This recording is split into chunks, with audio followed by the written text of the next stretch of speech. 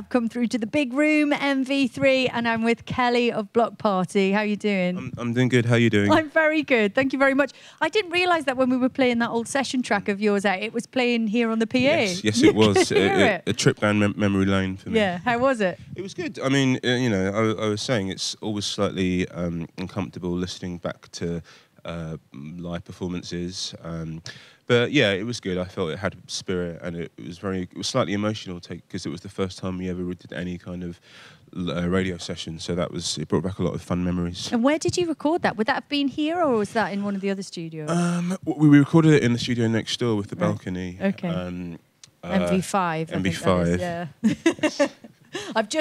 It's literally taken me 20 years of being in this building on and off to work it out, because it's like Yellow Submarine, you know, that bit of the corridor where you open it and there's like a symphony orchestra and then a massive fish or whatever. But yeah, that is MV5. So, I mean, it's funny, isn't it? It's an really interesting time for you guys, because there are a few things going on. Yes. Obviously, the new record. Yes. But so you're kind of looking back and forward at the same time, because there's an anniversary to celebrate. You know, it's 10 years since Silent Alarm, and I suppose since everything changed.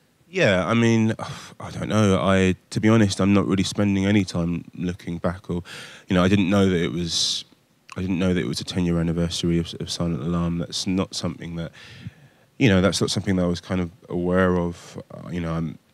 Luckily I'm still motivated. We're all still motivated to make new music and to look forward. So that's... You're not a nostalgic person? Not really. I never have been. As soon as the door closes, it's closed for me. So. Okay. So in that case, tell me about the future and about this new setup for Bloc Party and the new record. I mean, let's start with the band. I know you guys have kind of been together in your present incarnation for a little while now, right? For I guess for a few months. We finished making the record, and then we met Louise.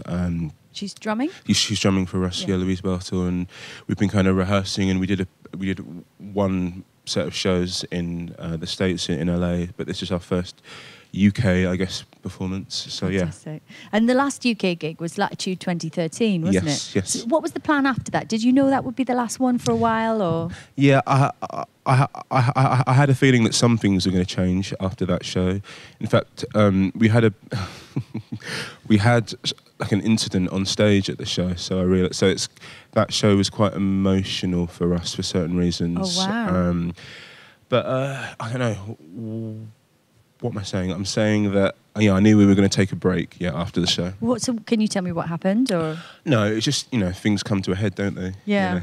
And you knew it was something had to give. Yeah, I knew that something had to give, and something did give shortly afterwards. So. Okay, so in that case, tell me about the new record. I know it took a couple of months to make, and that there are guests on it, and there's a lot of mystery. Aside from that, I don't know much. What can you tell me? What can I tell you about the record? I can tell you that I'm very proud of it. I can tell you that it's the record I think I'm most proud of. And I can tell you that it was... I don't know, what can I tell you without giving the game away? I can tell you that it's...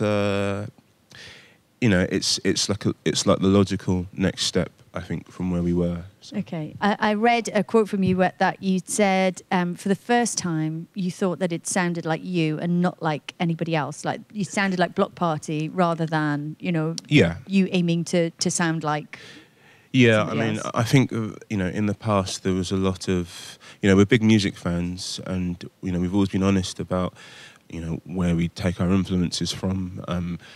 And I feel that's in the past maybe bled into the music.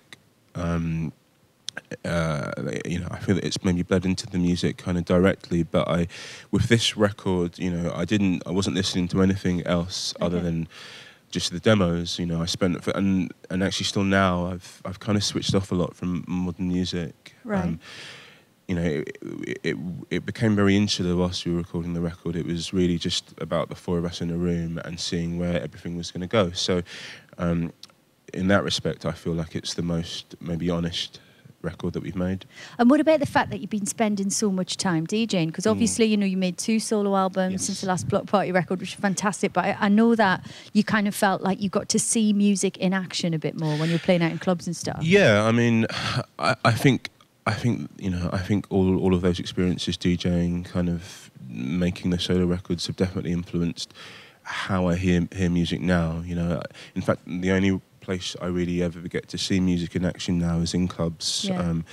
So I guess it maybe has affected how hear music and how I want to make music. But I was also conscious with making this record that it needed to feel like it was, you know, it wasn't just my input. There were 4 other musicians that were bringing stuff to the table, and I think that's the amazing thing about being in a band, is that it's a collaboration, and you don't know what other people are listening to or where they're going to take stuff, but that's the fun of it. So, and I know collaboration's been kind of a recurring theme in your recent work, and something that you're really interested in and want to keep going.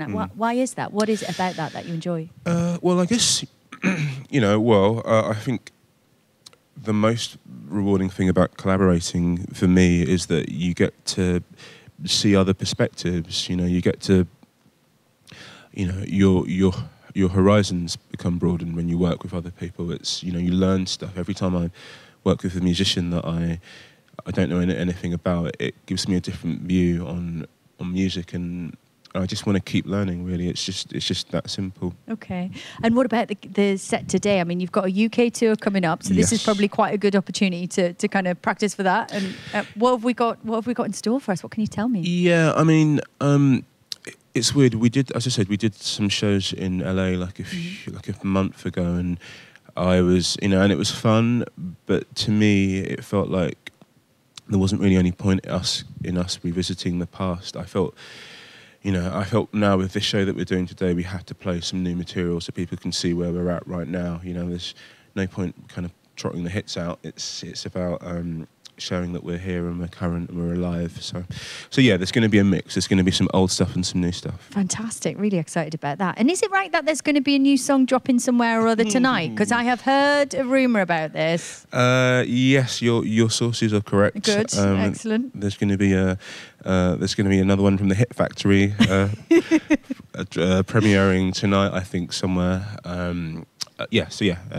So keep your. And is that one of the ones with the collaborations on it? No, it's just that straight up us, straight up Bloc Party, because because what we do quite well. So it's nice to be able to put that out there as well. Just us. Absolutely. Well, we're delighted to have you with us today. Thank you so much, Kele. Thanks for having me, Lauren. Going to let you get on and get ready for the set.